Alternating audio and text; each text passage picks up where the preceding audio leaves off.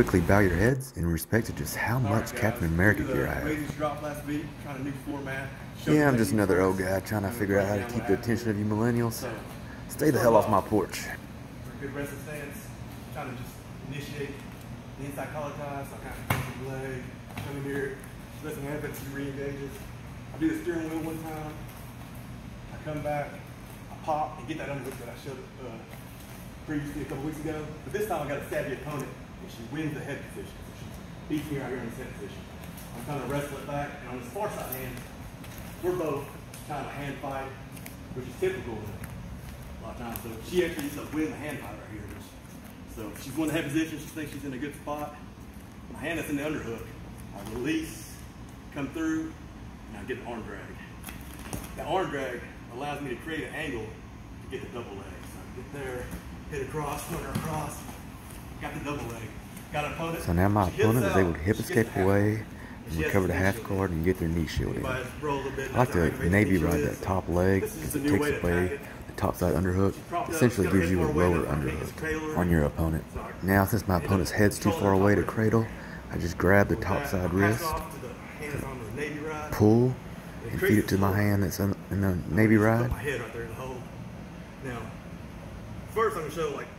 So first I wanted to show how to deal with a common reaction. Some opponents, whenever their arm is around your head, they'll just naturally try to clasp their hands together and try to squeeze your head.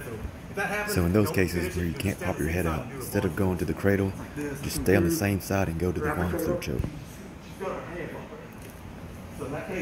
So here my opponents clasp their hands together, so I trap their arms, come around their neck, dig my shoulder into their neck, keep my knees off the ground, blade my hip, and squeeze for their tight Von Flue finish.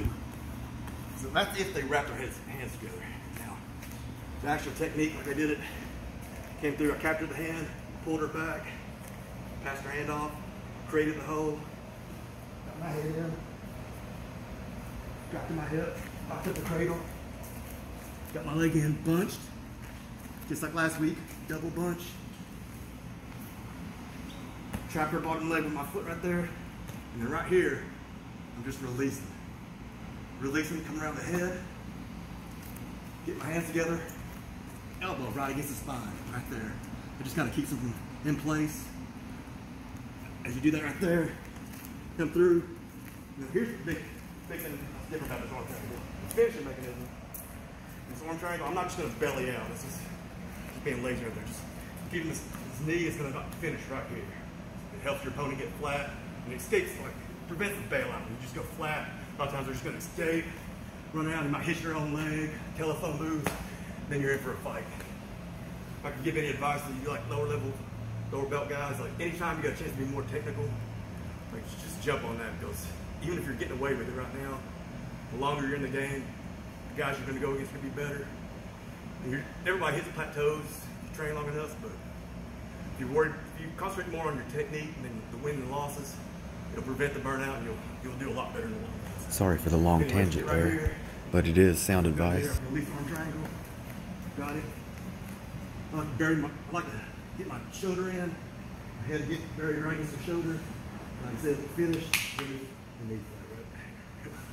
If your opponent is Weapon X, like I said, pinch the nose, rake the eyes. Weapon X, you have to go for the kill every time because she heals like the Wolverine, hence the name, Weapon